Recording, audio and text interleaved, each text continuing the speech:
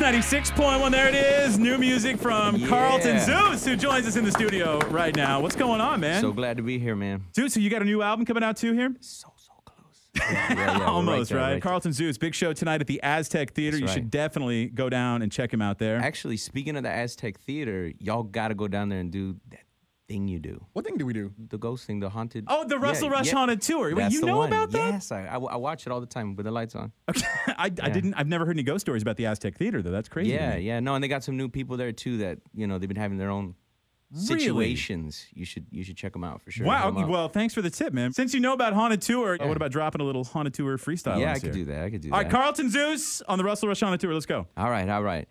Lone Star Carnivore, 5-star resort, balsamic connoisseur. Me and Russell Rush headed to the haunted tour, trying to resurrect the spirit of Selena, iconic star. Carlton Zeus on Mix 96.1. What more can you ask for, baby? Carlton Zeus!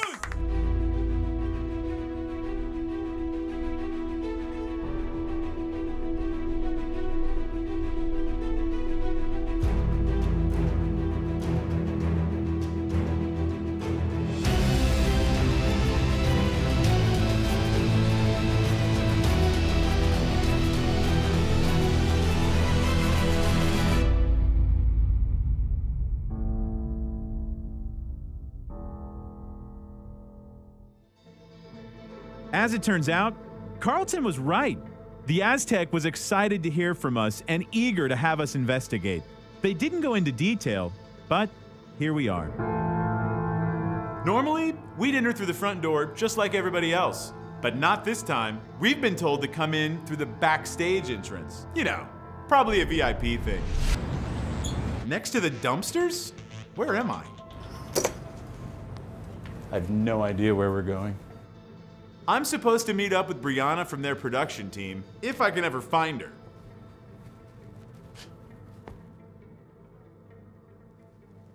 Hello?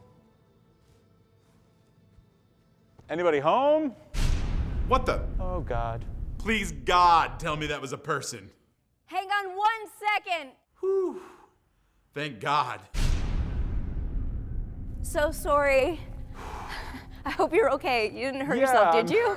I'm fine. I may need to use the bathroom now, but I'm good. Are you by chance Brianna? I am. I'm Russell. I've heard a lot about you. Oh, good to meet you, I think. So what's going on here? Oh, you know, just the typical creepy stuff at a theater. And, you know, partially the reason why we have you here is we just want to find out what it is. It's crazy because I've come here for a show before, but I've never heard any ghost stories. So is it real? It's real. Okay. Well, if you promise to keep your hands off the light switches, you want to show me around? Yep, I promise. All right, let's go. Okay. As I closely monitor Brianna's hands, she leads me on a tour of the Aztec.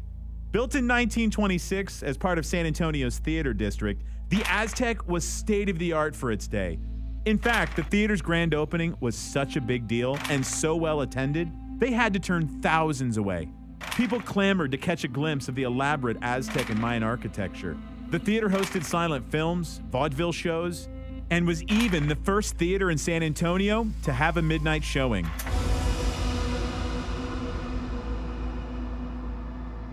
So has it always been a theater?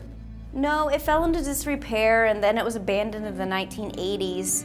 And it was only until recently, like the past 5 years, that it's been a music venue. Yeah. Oh, wow. The design of this theater is stunning. The chandelier was installed the day the stock market crashed, and I think they valued it at $1.1 million back then. Man, I mean, I've been here for a show before, but I guess I never noticed it because, you know, normally I just head straight for the bar. Well, it's funny that you mentioned the bar because that's one of the spots where we've had activity.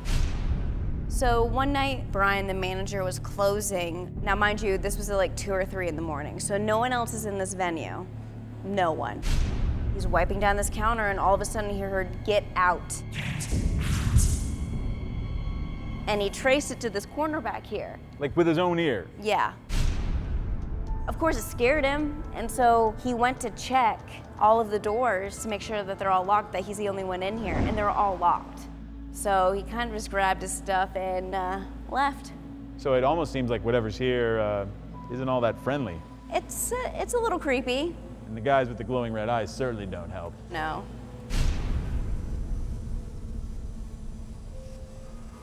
It's alarming they're hearing things out loud in real time. It could mean there's something extremely powerful here. We really need to find out what else is going on. So what do you think happened here that led it to be haunted? We're not too sure. We just took this venue over about a year ago, so everything's pretty new to us. What kind of other stuff happens?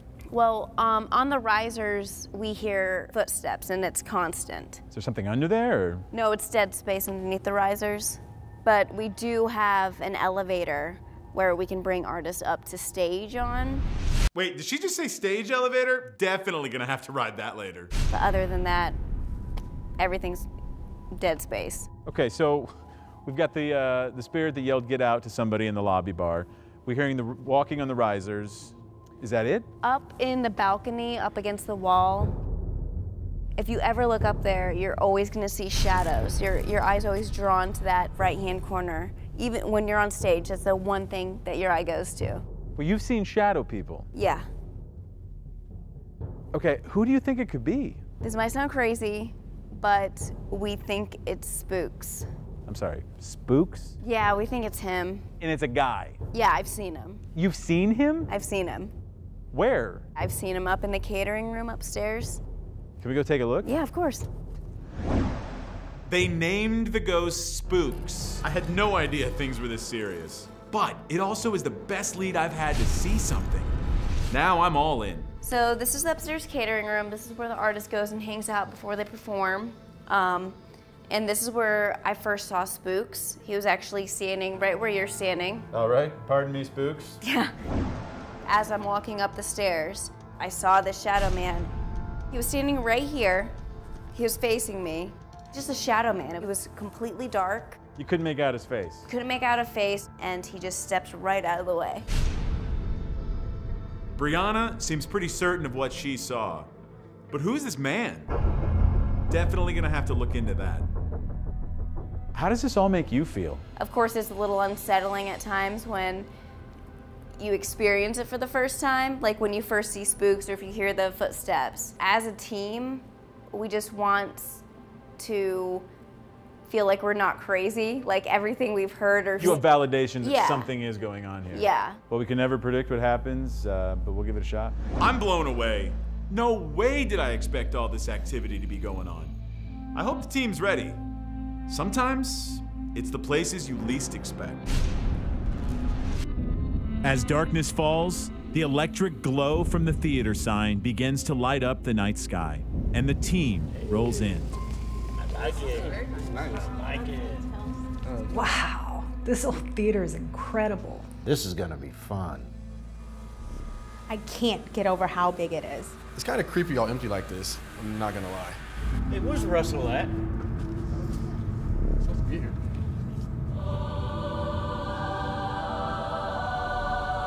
Hey, this isn't just any investigation, all right? This is a theater, and at the theater, you gotta make an entrance. However, I may have mistimed the speed of this entry.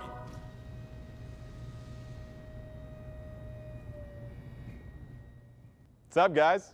Jell, nice hat. Wow. And I thought Jell's hat was ridiculous. All right, guys, we're at the Aztec Theater here in downtown San Antonio, Texas tonight, opened in 1926. And they've had everything in here from vaudeville to silent films. It was a movie theater for a while, then it was abandoned, and now it's a live music venue. But the group that took it over recently, they've been experiencing some really weird stuff, and they kind of want to know what's going on here. They've had employees get verbally abused and told to get out by some unknown presence. They've seen shadows in the upper balcony, footsteps they've heard across these front risers here. They've even seen a full-body apparition of a man in the upstairs green room. So Kendra, have we figured out anything tragic that may have happened here that have led to a haunting? Back in the 1930s, there was a few bombings where bombs were thrown into the audience, but no casualties. I wonder if the man they've been seeing is William Epstein. He worked this place for years. He didn't die here, but he may still be connected to the place. Daryl, we got to catch that guy. We got to make sure our cameras are on point. No problem, Russell. We'll be ready. All right, let's get to it. As the team works to set up equipment, I've called in some backup to help us figure out what's going on in the theater. Clairvoyant Gareth Pendragon. Wow. Yeah, it's pretty ornate. It is. Gareth has worked with law enforcement and the FBI in the past. He's even hit on big stuff with us before. If anyone can help us determine what we're about to deal with, he can. Do you get a feeling of anything? Images of lots of people, 1920s, 1930 period. See some of the people in that type of attire. Also, my initial sense is of a number of presences here, like spirits. Been here a while.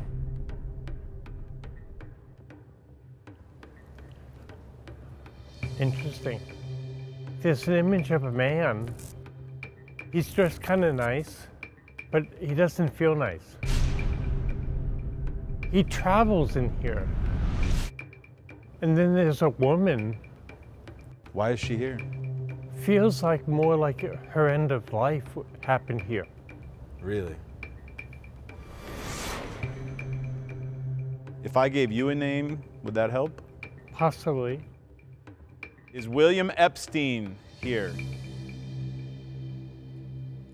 He looked up when you said that. He did. Yeah. So open that location. He's definitely possessive. He did not own this place, but he acts like he does. Is he not happy with the way the theater has gone? Strange, he likes the prosperity of the theater, but it's almost like he has a chip on his shoulder. That he did it better? Sort of, but he also did some wrong here. Okay, let me just zero this possibility out. Was there anyone killed in this theater? Yes. There was? Yes. A murder? We found no information about a murder here, but that doesn't mean one didn't happen. I'm getting a definite yes. This lady, for example, there was an image of some blood. Yet another piece of the puzzle to keep in mind for the investigation. Back at command, Daryl finishes linking the cameras that will be our eyes over the entire theater during the investigation. Russell wants to see something? Cool. We literally have cameras everywhere in the building. On all the stairs, we have motion sensors that'll light up in case anything walks by. Good luck hiding from us tonight, spooks. As the teams get set, Vanessa takes her place behind the screen in command. Unfortunately, Ben couldn't be with us tonight. He had to run home for a family emergency, so we will all be taking turns tonight at command. We're all a little worried about Ben, and it sucks to start an investigation this way. We're kind of superstitious when it comes to the call. But Vanessa has a plan. The teams wait nervously on standby, oblivious to the familiar voice they're about to hear. All right, Team 1, are you ready in position? It's Ben. Team 1 is ready. What's up, Ben? Team 3, are you ready and in position? We are ready to go, Ben. All right, guys, you know what time it is. Let's kick the tires and light the fires. We are a go for the Aztec Theater. Daryl and Kendra work their way through the bowels of the theater to the upper balcony where there's been claims of constant shadow figures. We've been told that when people are on stage, their eyes are drawn to this top corner for some reason. They are seeing shadows. But the skeptic in me says there's got to be a logical answer. If you're looking from down there and you look up here, You see that? you see that against the dark background. There's also that lamp right there too, or light. Well, from down there, it looks like if you just catch it, it looks like that's a head. And this And is maybe the like body. a torso. Yeah. Yeah, I bet you. Put the K2 there and see if there's anything up here. I'm pretty sure people's eyes are playing tricks on them. What they're seeing on that back wall are things that make it look like a person. There's nothing paranormal going on here. If there's somebody up here, can you make those lights go up to number 3? 1, 2, 3. There's 2. Thank you. Or maybe there is. Can you make those lights go up for me? People see you standing up here. I don't know. It stopped. While Team 1 attempts to duplicate the Get Out heard near the bar, Jell has escaped unnoticed for an alone session in the Warrior Room. Hey, Spooks, are you here? If you're here with me, can you come really close and talk to me? Knock.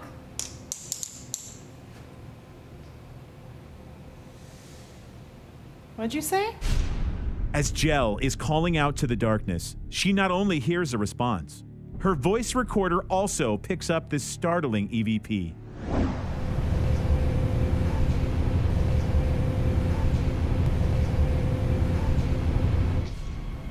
Oh, goosebumps. It's a little unnerving to be alone in a room and hear that, but I really want to know who it is I'm communicating with.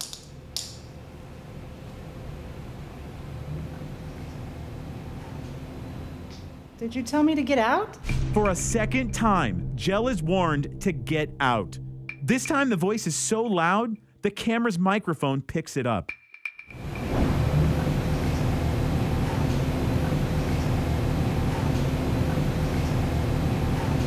Clearly, whatever is in here is not friendly. Time's up for rotation 1. The teams move into position to begin the next rotation. Team 1 is on stage in the theater. I'm not gonna lie, I'm a little creeped out in here. Like I keep seeing things move in here. Who's here? If you're gonna make some noise and like stomp on something. Do you hear that? It sounds like somebody like walking, right?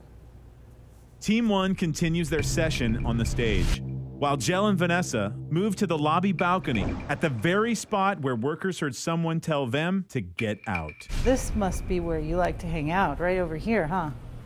Sometimes spirits can be a little bit protective and possessive of their space. Let's see how they feel about us invading. What's up, Spooks? You around here? Do you have a name that you prefer to be called?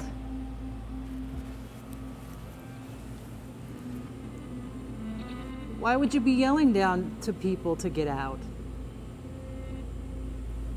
Did you want to go home? You were trying to get people out of here so you could get out of here too?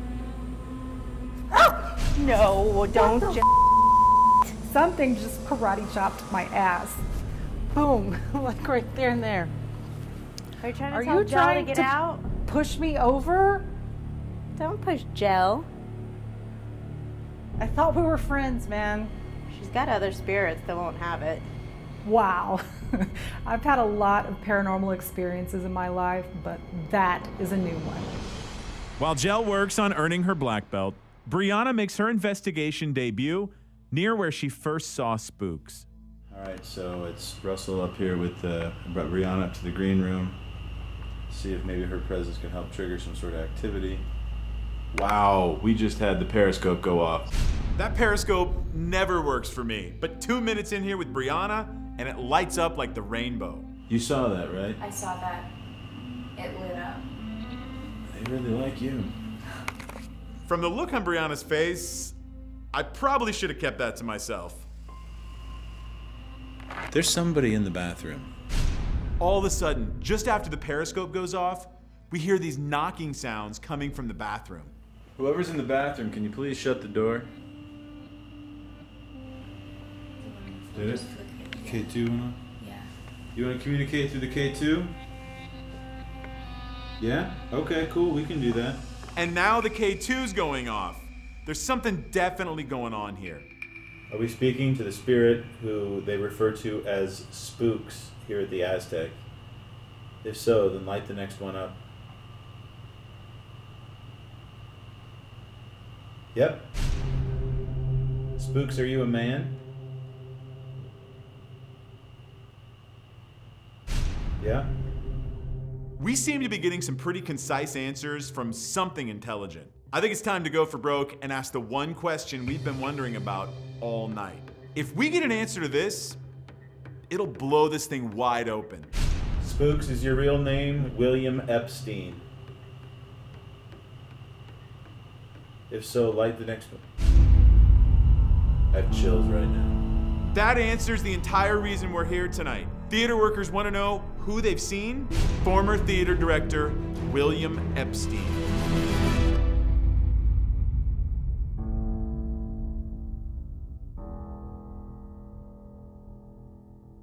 Mix 96.1, it's Russell Rush. All right, it's time to reveal what happened at the Aztec Theater. Brianna's here, and Brianna and I now, we share a lot because we experienced something pretty crazy. You were there when the spirit revealed itself to us as William Epstein. That was a crazy experience. How are you feeling after all that? Was that the first time that you realized that this is real? Yes.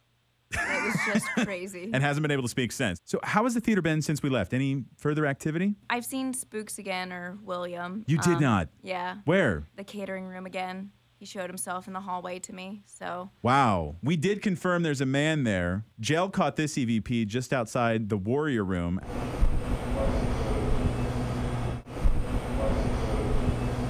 Can't make out what he says, so definitely a man there. Now, this next video took place in the upper balcony there, second level, kind of across from where the guys at the bar thought that they heard the Get Out. Unexplained piece of light, this light anomaly on the ceiling. All of a sudden, this light pops up out of nowhere, stays on the ceiling for a while, and then goes away. Okay. We checked the rest of the cameras. There was nobody else in the lobby at all. The thing that really creeped us out here. We expected to hear about a man. We expected to hear Get Out. We did not expect to hear this. Joey and I were in the upstairs balcony, kind of where people said that they see shadows a lot of the time. And we picked this up. Trying to figure out who you are and help you. Turn it off. Sounds like maybe you have a little kid at the Aztec. I think it's, I think I hear a kid. Turn it off. There's something going on at the Aztec Theater. Doesn't seem to be anything bad. Possessive, protective maybe, but not harmful. You guys think you can coexist? Oh, yeah, definitely. They're on a first-name basis now. Well, listen, thank you for all your help with this one. It was a crazy night, and we did not expect to find what we did, so thanks for having us out. Ignorance is bliss, they say, except when it comes to a haunting. Then you want to know everything. Luckily for the team at the Aztec Theater, we were able to uncover the identity of at least one spirit who's still with them. It's exciting they've brought this old theater back to life, and, in a way, gave him life again, too. So next time you're at the Aztec for a show, raise your glass and tip your hat to Spooks.